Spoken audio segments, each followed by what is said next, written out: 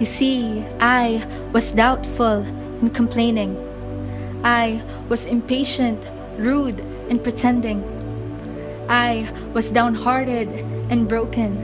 I was soft-spoken about my emotions. I was a keeper of my grudges. I was immature and uncourageous. I was weak, lonely, and afraid.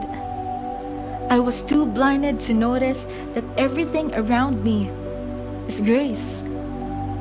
Everything is grace. As the sun peeked today in my room to say good morning, I am reminded of grace. My heart is beating. I am breathing, able to inhale the good and exhale the bad. Recognize that this is another chance to thank the Almighty God. But hey, I must admit that there were times when I lost sight of my faith, that I became ungrateful and ignorant. I was too consumed by the noise and all the chaos of this world that I forgot that the mere fact that I am here, I am blessed. Regardless of all my struggles, I am blessed. Despite all the frustrations, the breakdowns, and the feelings of emptiness, I am blessed because I am here. And maybe all those tears, exhaustion, and sleepless nights are still my blessings in disguise. This realization turned my world upside down. My perspective became wider, and my vision now is more focused here, today, in the present. I am contented in what I have and thankful for the graces to come, reminding myself that even those things that have not yet crossed my road are still a blessing.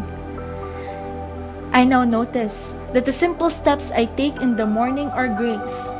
The ability to swallow, talk, sing, and dance is grace. The slippers on my feet, the foods that I eat, the water, the clothes, the education, the home, all of them are grace.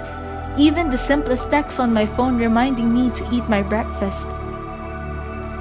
The lessons that I acquire from movies, the nostalgic feeling from old photographs, the happiness I get from children, the spontaneity from friends, the feeling of being loved, understood, and waking up every day knowing that I am forgiven. Every moment of that is grace to me. But it's true, isn't it? That when our lives are filled with graces, we forget to be grateful. But listen, for this is what I always remind myself.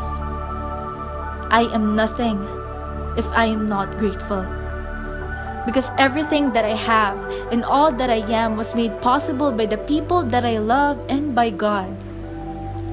And with all my struggles and breakthroughs, every helping hand and the people who came through, all the lessons, all the wishes granted, and all the things made possible by you, I will never stop saying thank you.